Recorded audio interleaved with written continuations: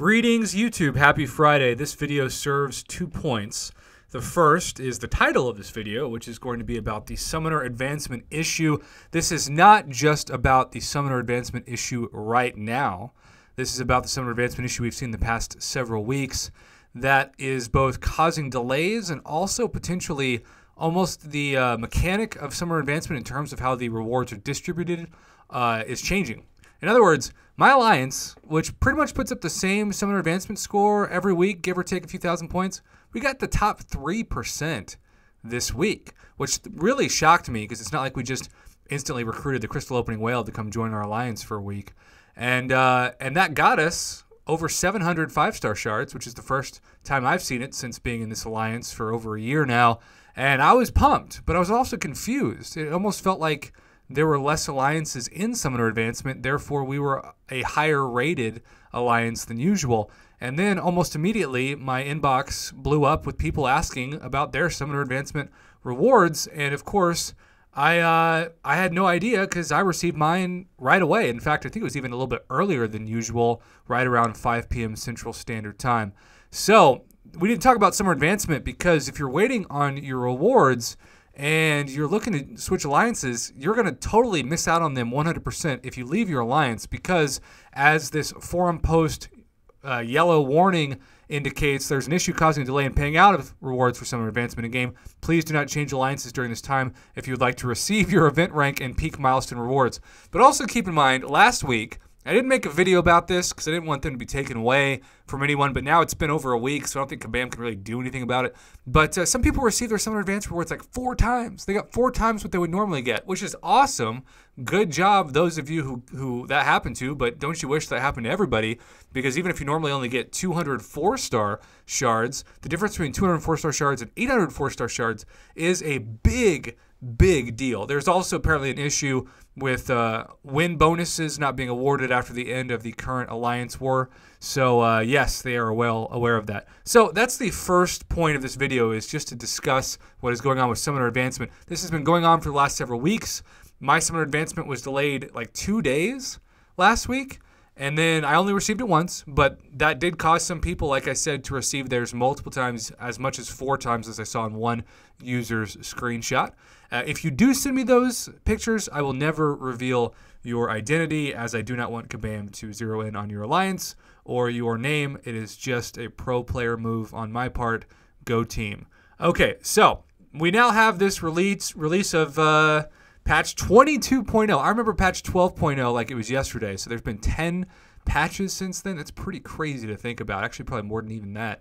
But Nick Fury, we know that we're going to have champion requirements, probably 2 stars ranked up. So rank up your 2 stars ASAP to have a chance for better rewards, especially a quote-unquote free. When I say free, I mean you don't have to spend cash on it. 5-star Awakening Gem in the new Nick Fury-inspired store. And also, hopefully, things like 6-star shards, 5-star shards, and even Tier 2 Alpha Catalyst fragments. Now, we knew that She-Hulk and Spider-Gwen were getting updates, and I tell people who ask me all the time, when are those updates going to come into effect? Usually, it's in the patch after the beta test is completed. In this case, that follows the exact same line. Now, I was complaining for a couple of days about how Gamora seemed to be a useless character. And I said that completely biasly because I just pulled her from my 6-star crystal, breaking my insane luck of getting top tier 6-star champions for like 4 straight crystals.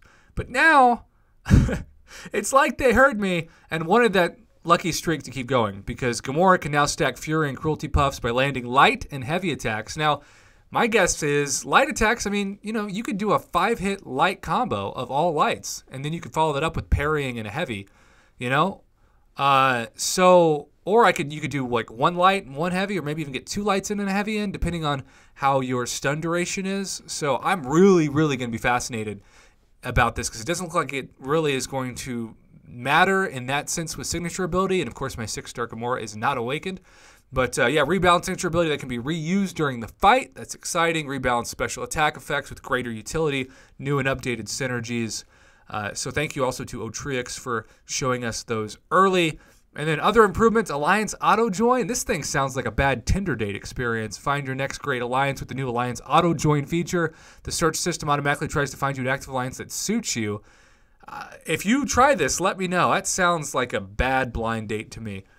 How to play updates, new format updated content, how to play modules. I mean, that's what YouTube should be, right? YouTube should be the how to play updates, not this. We'll see if they're any good.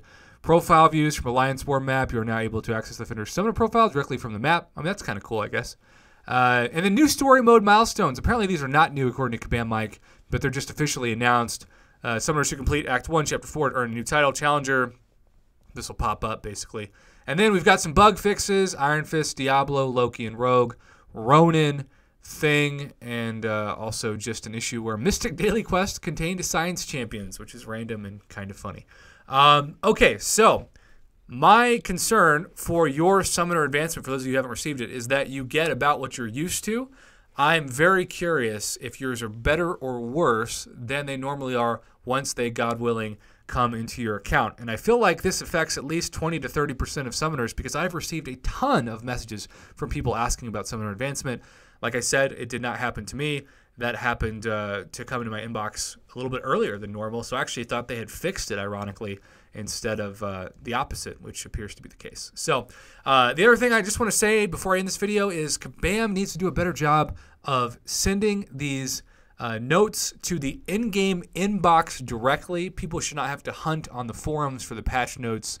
And sometimes they do that, sometimes they don't. They need to become more consistent with that so that people aren't having to ask YouTubers or people in their alliance about the Summoner Advancement issue. It should just be something that they hear about immediately. They don't have to fish for outside of the game. Just my 2 cents on that. So, what do you think of all these changes? Are you excited about the Gamora buff? Are you annoyed with the Summoner Advancement issues? Have you received more Summoner Advancement than you would normally in the past, like me? Comment below, let me know. And as always, thanks for watching and supporting my Marvel Contest of Champions YouTube channel.